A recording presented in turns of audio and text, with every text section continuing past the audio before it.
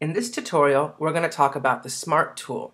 Now, to enable the Smart tool, you use this button right here just below the Selector tool. And when you click on that, it actually shows the enabling of the Trimmer tool, the Selector tool, and the Grabber tool, and you'll see why in a minute. Now, if you don't want to use this button, you can always use the key command. The key command for the Trimmer tool is F6. The key command for the Selector tool is F7, and the key command for the Grabber tool is F8.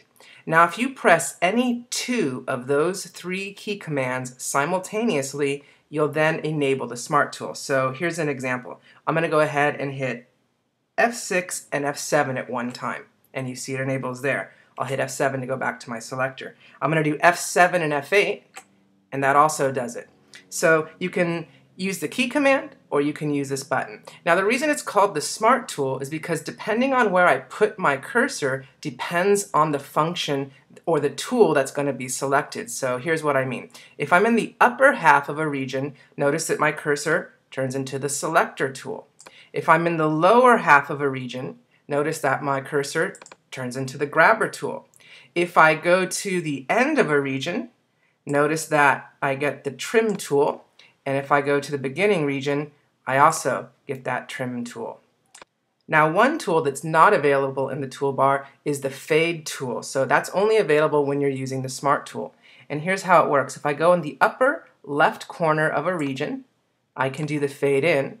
If I go to the upper right corner of a region, I can do a fade out. And if you have two regions overlapping like we do here, if you go right where they come together, you get the crossfade tool. You can click and drag out a crossfade. So what's nice about the Smart tool is you've got the selector, the grabber, the trimmer, and the fade tool without having to go back up to that toolbar or use the key command every time.